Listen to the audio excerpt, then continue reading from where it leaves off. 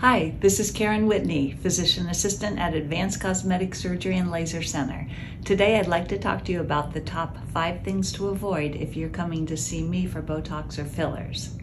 Number 5, while it's great to pamper yourself, please don't schedule a facial or a massage for up to 2 weeks after you see me. I really don't want the pressure on the areas that we've treated.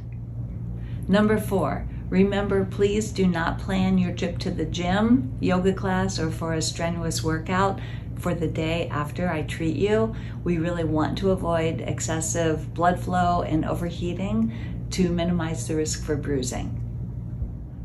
Number 3, if you're planning to have lip filler or lip injections, please remember that some swelling is to be expected.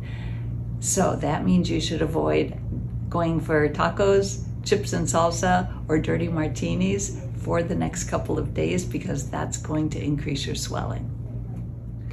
Number 2, please avoid blood thinning medications and supplements. Advil, Aleve, ibuprofen all have a blood thinning effect which can increase your risk for bruising.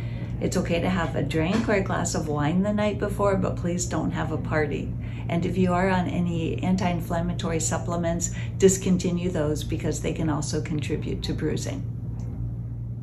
And number 1, please do not schedule your appointment with me within 2 or 3 weeks of an important event, whether it's social or business. I'm going to try so hard not to bruise you, but some bruising and tenderness and swelling can occur, and I want to be sure there's plenty of time for that to resolve before your important event.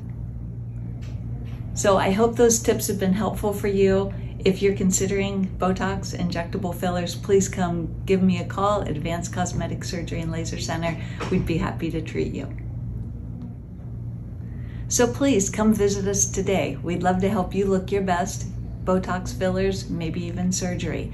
Our phone number is 351-3223, and we'd love to hear from you.